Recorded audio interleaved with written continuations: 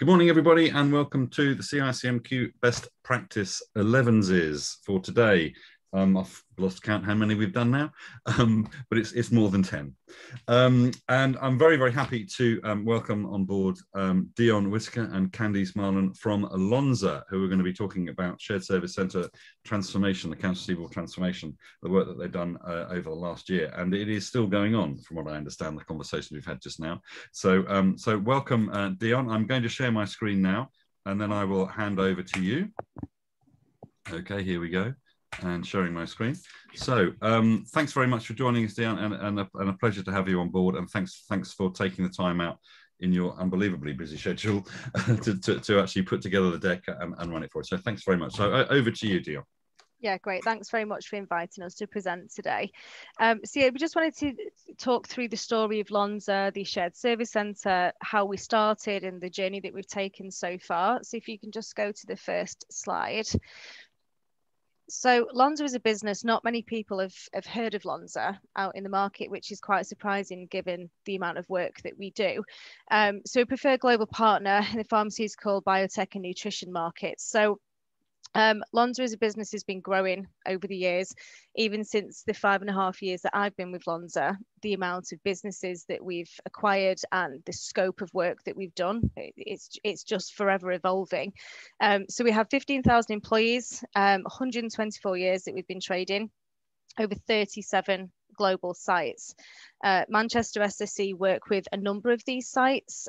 We have 2 shared service centres now. We have one in Manchester, which is where Candice and I work, and we also have one in Costa Rica, which opened a year after the Manchester SSC site opened. So if we just go to the next slide, please, Chris. So this is just a quick overview of what we do. So we have 4 different areas. We did have another business as well, which was called LSI, which is specialty ingredients. So we've actually sold that business, and that sale went through last month, which has been an incredible amount of work for the guys in the shared service centre, as you can imagine.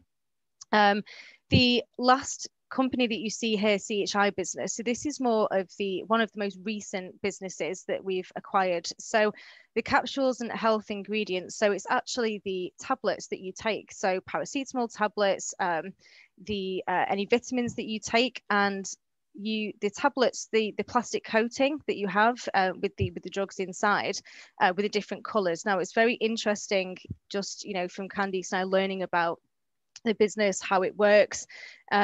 And it's like each individual company, as an example, has their own specific color. So you would think that, paracetamol are blue and white. Well, that's only specific to that actual company. So obviously we make a huge amount of all different, vitamins, all different types of drugs, and, for health reasons. But we now actually own the company as well that makes the capsules that the drugs go into. So, the amount of scope that Lonza has is, as I mentioned before, is forever growing. So that's just a quick overview for you. So if you go to the next slide. So the shared service centre. So who are we and how did we start? So we were established in 2016. So we look after all of the finance functions for Lonza. So that's accounts receivable, accounts payable, record to report. And we also have a controls and compliance team as well. So, you can see here the scope of activities. So we are part of the GBSO area of the business. So we have a credit management team, accounts receivable team, and then we have a program management team that we also work alongside, and also operational excellence. So I started on the 1st of February 2016. So during that time, we've had multiple acquisitions. The individual finance departments from all of the different countries that worked separately all came into the shared service centre in Manchester. Now, as you can imagine, all of these different areas, they all work completely differently. So every individual business and local site had its own way of working. Some did collections activities, some didn't, some did credit management activities, but not the full scope.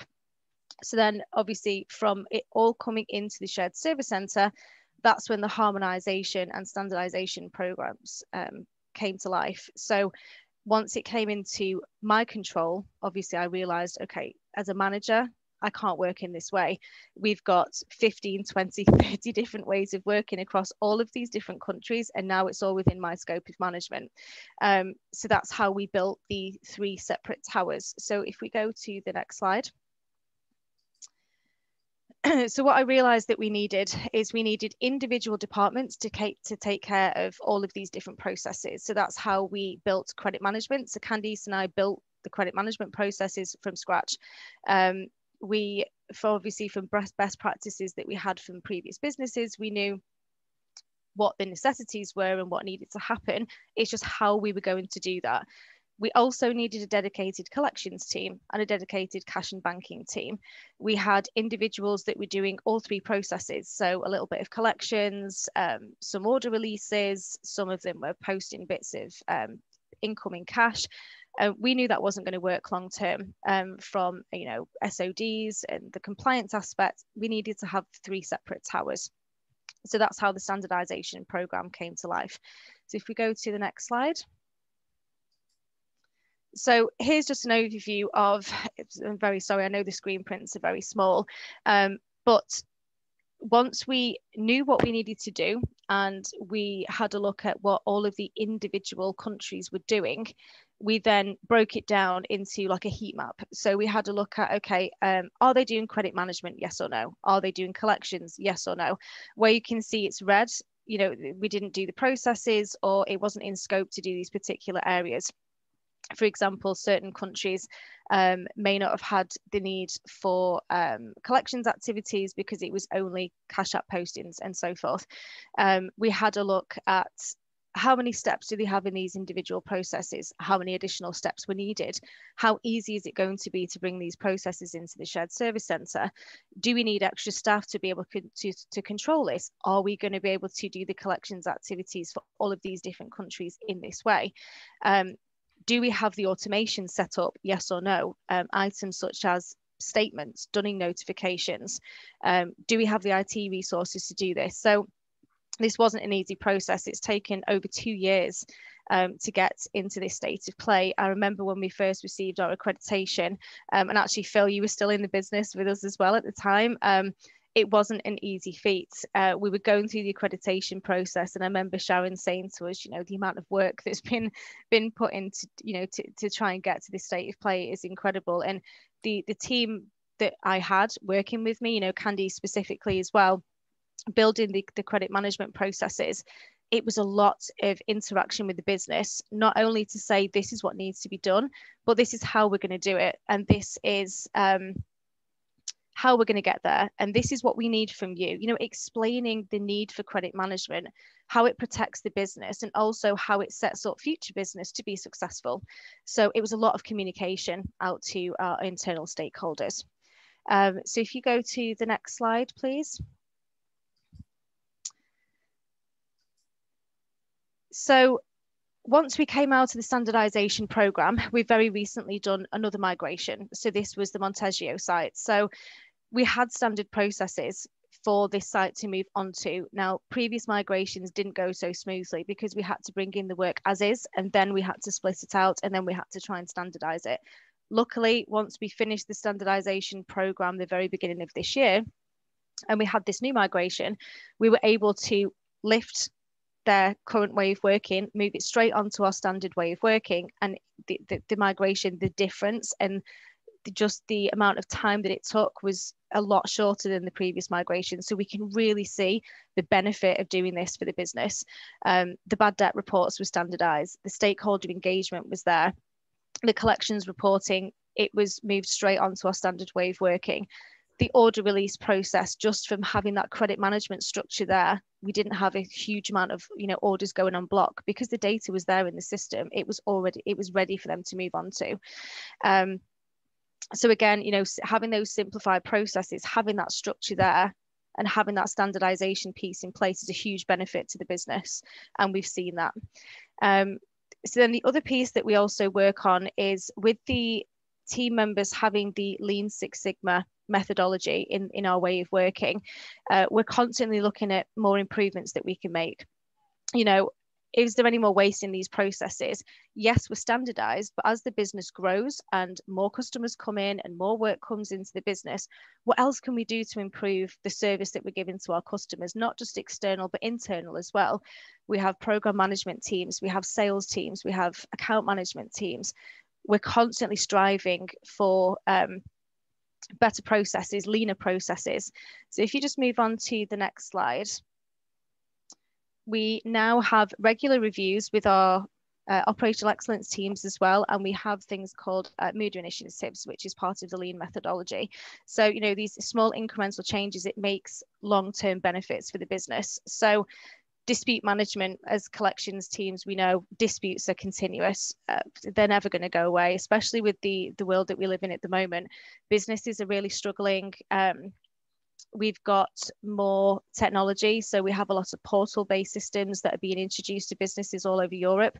And Lonza as a business, we haven't really dealt with this type of technology before in regards to portals and customers using portals.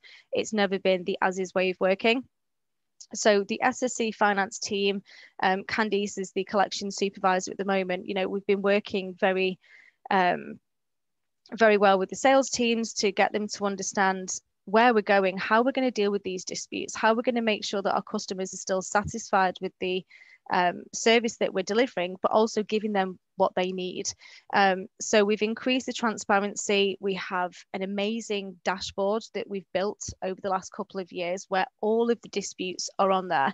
It doesn't just show overdue, it shows disputes, how long they've been there, you know, who needs to process it, what they need to do. And just that transparency out to the business has made a massive difference. As again, we're continuously improving that. Credit management, we have a daily blocked order report that we use in Excel, for an example.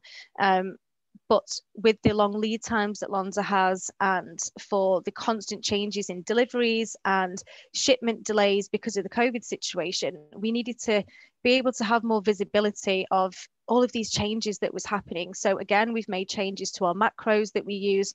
So any date changes in the background, excuse me, the credit management team are aware of those date changes, so we can react a lot quicker, and we can make sure that obviously shipments aren't delayed and the customer gets what they need.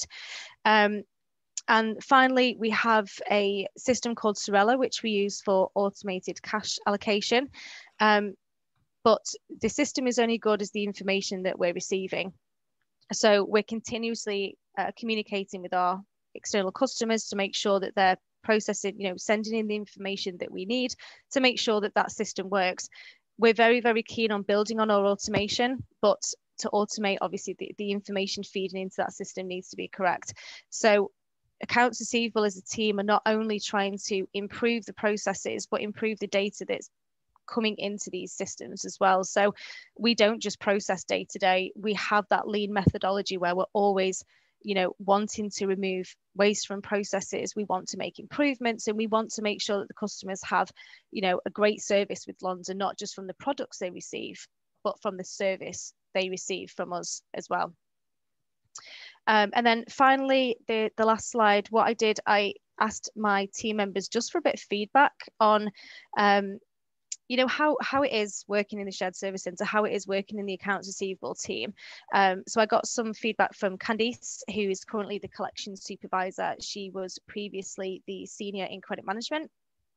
And what I like here is that, you know, some of the processes that we've implemented as well came from CICM as well.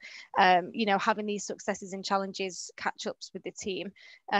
Week on week, the successes and the challenges that we have in business changes. So it's very, very important to have these catch-ups with the team members, because again, working remotely, it's very difficult. If you're working in an office alongside your team members, you can see when they're frustrated, you can see when they're having a challenging day. Working remotely, you don't get to see that. So we have these weekly catch-ups, we listen to the feedback, we then work on the challenges that we have. And again, with the standardization program and the continuous improvement initiatives that we have, we say, okay, well, how do we take that? Can we change it? Is it something Lonza can do? Is it something that it's more of a just a conversation that we need to have with the business? So we're always, you know, striving to improve our processes. And then for more of a personal approach, so Angelica Langdon, who's my cash and bank supervisor, she gave some good feedback on Lonza supporting our employees. Now, Lonza has done a fantastic job during the pandemic. They've really been there for their employees. We mentioned at the beginning of the call about remote working. Now, going forward, we are going to be working back in our office, but we're going to be doing a 3 days in, 2 days at home, because they've realized that we don't need to be working in the office full time. It's actually worked very well working remotely. However, we have just acquired a new office space, which again, for, finance reasons, obviously we don't want to shut that down. And also for having that team engagement, we want to work in the office, but we're now going to a 3-2 day approach instead. So that's Lonza listening to the business to say, to their employees, of what we need and what we feel is good for us to have a good work-life balance, and also to have the business needs as well. So I think Lonza have done a fantastic job of really engaging with their staff and making sure that they're happy with their work-life balance. So that's it from me. I don't know if anyone has any questions or anything else. Yeah, I've got loads of questions. Okay. Yeah. So I'll start with the first one. So when you moved from your European centres into all into Manchester. In terms of percentage wise, what did that do in terms of your head count by moving all of those? Did it reduce it by 20% or not at all, or how did that? We actually did like for like. So in some areas, we have managed to reduce headcount. In other areas, we've had to increase headcount. Reason being, because we've gone from maybe a 3-step process to a 10-step process. So credit management is a great example of that. Credit management was non-existent in some of these sites. Orders were put through with no prior checks. Contracts were signed with no prior checks, because that was just the way the local site worked. Now, once we took it over and we had a look at the overdue figures and we reported it properly, we showed them that, yes, you do have bad debt, you do have a huge amount of overdue. If we have an extra person to give you dedicated collections, dedicated credit management, your overdue will come right down. Just as an example, the Capsugel business that I spoke at the beginning of the call, when we took over, the overdue percentage was on or around 45%. Within 3 months of the SSC taking over, it went down to 15%. So we showed them the benefit. Yes, you've got an additional headcount cost. That's quite a refreshing way of doing it, because normally when you're looking at these things and moving from a distributed management of something like this, it's managed by the accountants, and all they tend to look at is what's the number that I'm going to be saving. And it's actually quite refreshing that you've sort of said, well, actually, this is how we really want to do it, and therefore we need more people to do it like this. Yep. Which is actually not the normal way of doing it. So that's a good one. I like that. What would you do differently now that you know what you know?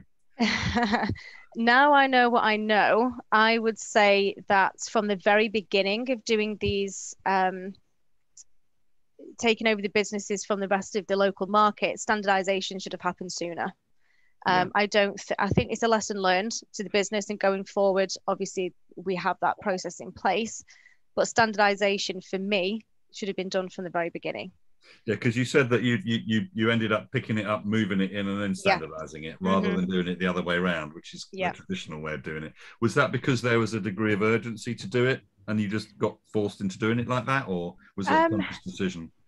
A bit of both. I think because the SSC was very, very new, the lift and shift approach was just the way that the business did it. But obviously, as we got more established and we understood what was happening and why we needed to do it differently, definitely if I was to move in another business, for an example, and they said we're going to do lift and shift, I would say no, please don't do it like that. Let's have a look at what's needed first. Let's get our design our processes of what the to be should be, and then let's move it on to the to be process. Let's try and do it like that. It's not always that straightforward. No. We have a lot of complexity with the European businesses. We have different needs from different areas and different legislations. But I would like to do it as a more standardized approach, and that would be my lesson learned. Fix and shift, I think they call it. Is Mm-hmm. that's generally a better outcome, but because it just takes longer to do it, as you clearly found out. So you got Sorala in for your auto allocation. What's your percentage auto allocation now? At the moment, it's about 65%. Oh, that's pretty good. We're looking to get to 80%, but the reason why we haven't got there yet, it's because of the information feeding into the system from the customers. Yeah. So, partial payments due to queries that we're not aware of, paying incorrect bank accounts. Again, because the customers have had so much change, we have put all of our banking onto the ING, for example, from all different banks across Europe. So the customers maybe haven't put that information onto their system. So they're paying closed bank accounts, or they're paying the wrong bank accounts, or we have so many different currencies that we bill in, and the customers have invoices in all different currencies. So it's just having that communication. There's an education process really there, isn't there, with the customers to make sure that they're doing the right thing for you to get your percentages up, basically. So how long has Sorala been in there? Since we started. So we've had it for the Swiss entity since I started in 2016. Oh, okay. And then last year we implemented it for another 4 countries. So it's working very well. So the GB market, Netherlands, Germany, and one other. So we've implemented it for 4 others. It's working well, but again, it's the information feeding that we just need to improve that, and then hopefully we'll get, our target is 80%. Right. So hopefully we'll get there. We don't have any vendors on the call here, so you're safe, right? So my next question is what are you've got the technology for the back end, right? What are you looking? Are you looking at some technology for collections and for the credit management piece as well? We are, yes. We've actually been working with Sorella for credit and collections as well. Okay. So we're looking to implement that at some point. We just needed to make sure that we had our standardized processes live for everyone, for everywhere first, and then we're going to look to automate. So we are in the process of looking at doing that. Yeah. Right. Okay. So your engine is SAP, is it? It is. Yeah. Yeah. Okay. Yeah. Because Sorella, they do map into SAP quite well, don't they? So that's it. Right. Okay. It's just that because Lonza is quite a complex business, and we have quite a lot of exceptions for different areas. Automation is something that we want to do, but we just need to make sure that we've got the right processes in. We're in a good state of play. It's understand, as we say in these calls, it's understanding what the predictable outcome is, and if you've got lots of predictable outcomes, it's much more difficult to automate it, right?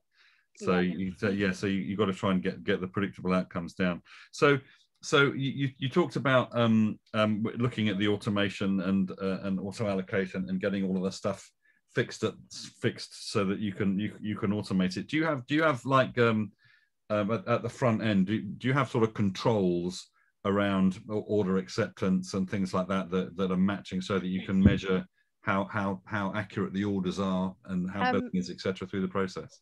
It's something that we're working on at the moment. Right. So we do have an operational excellence lead for invoice to cash. Order to invoice is something that we're looking at doing next.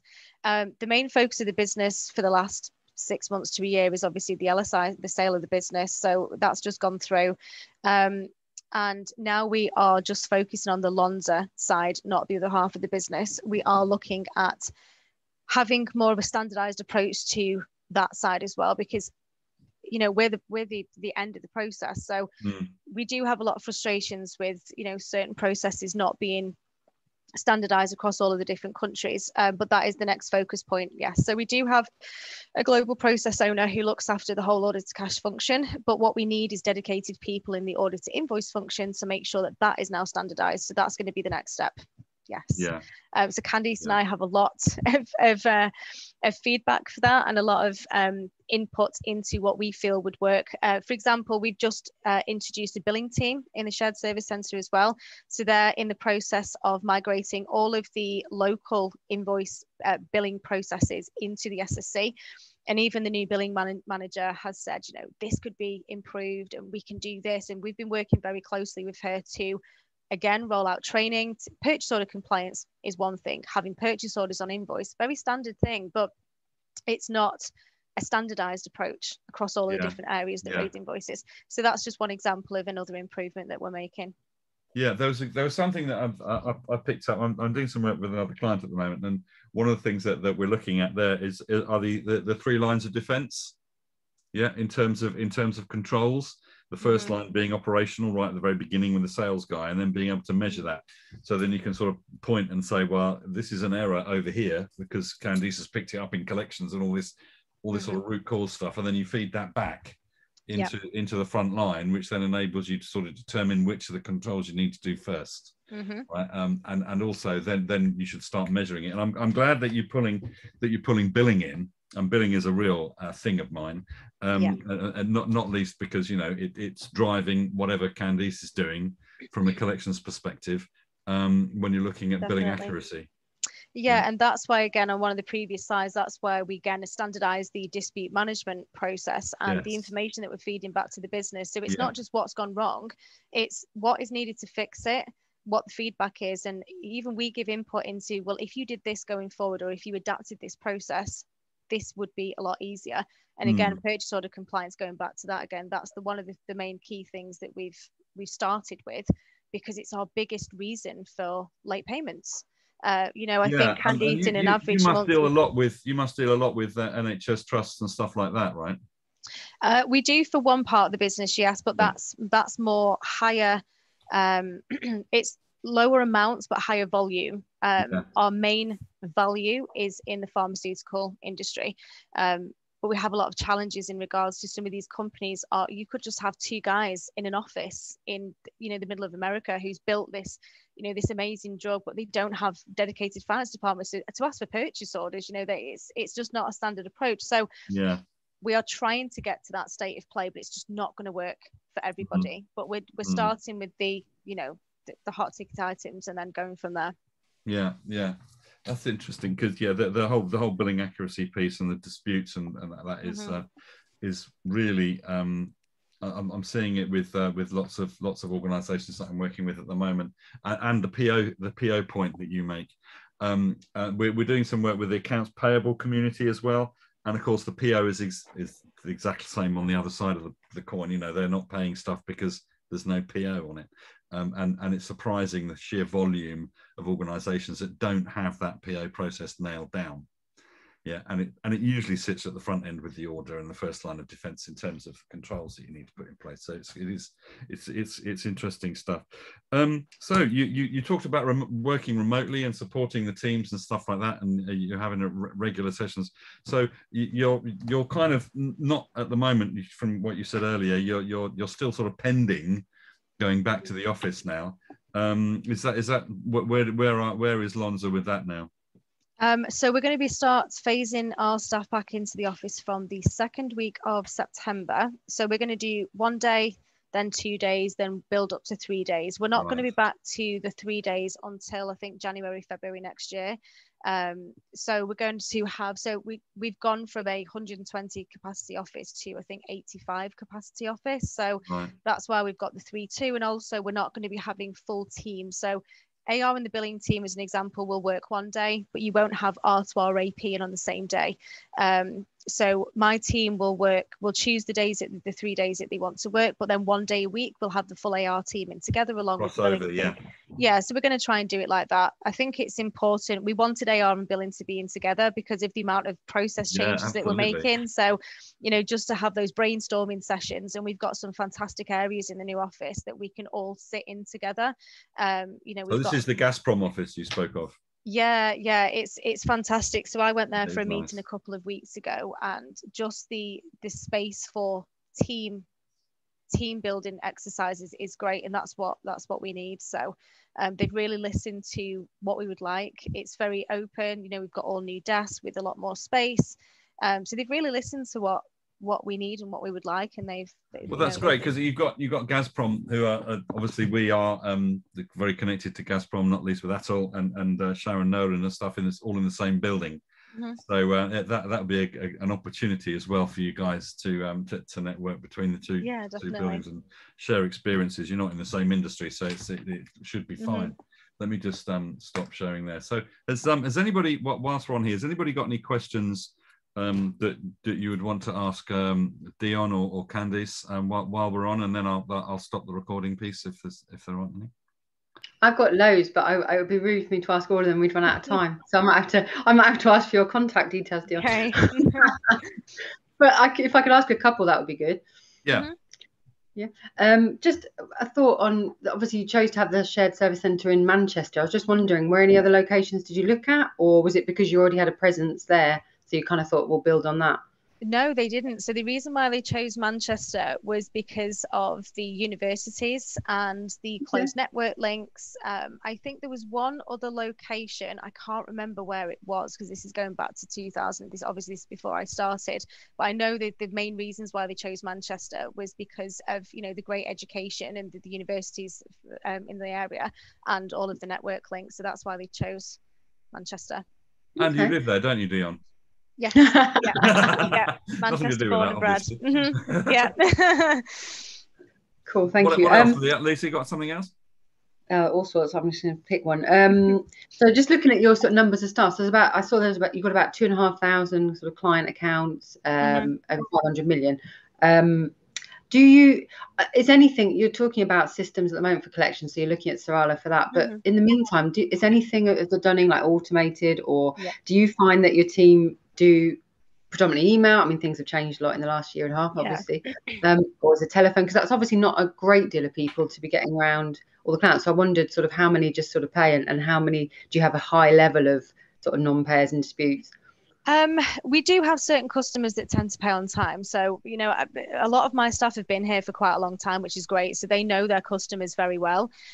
We have built in a lot of automation through SAP over the last 2.5 years. So our statements are automated, our dunning is automated.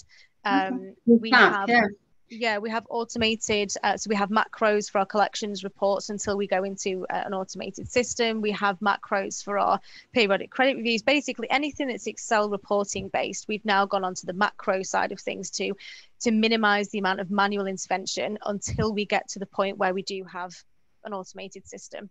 So Candice and I, you know, through the standardization program, you know, we just literally picked at everything. You know, how many steps, how many buttons do you have to press to do this? Okay, we don't want to do that anymore, because we want to make sure that our team are focusing on proactive collections and proactive activities rather than manual processing. So we've tried to minimize the amount of manual intervention. Absolutely. Would you mind me asking, what was it, the decision to go with Serala? I know that was a while back, but I'm guessing there would have been a long list of vendors that you looked at the time. I was just wondering why them? So we chose Serala because obviously we already have them for the cash application piece. We did have a look at a couple of other vendors. There were certain reasons why we couldn't go with certain ones, which I won't be able to go into too much detail on. But for especially as we are recording at the moment. Yeah. So because the system for the Q&A session that we had in the beginning, and you know, our needs, so we went with them because everything that we asked them for, they said yes, we could do this, and yes, that could be built. A couple of other systems didn't have as much. Okay, we'll carry on afterwards. What I'll do is I'll stop the recording there, and then we can have a more open conversation about this. It might be a better idea. So and before we stop there, thanks very much indeed, Dionne. Thanks very much, Candice, for being on, and everybody else. So this session will be is recorded, and it will be put onto the CICM's YouTube channel early part of next week, and there'll be notes out on social media to say that that's what's happening. So I'm just going to stop recording now, and we'll carry on talking afterwards. So thanks everybody for joining.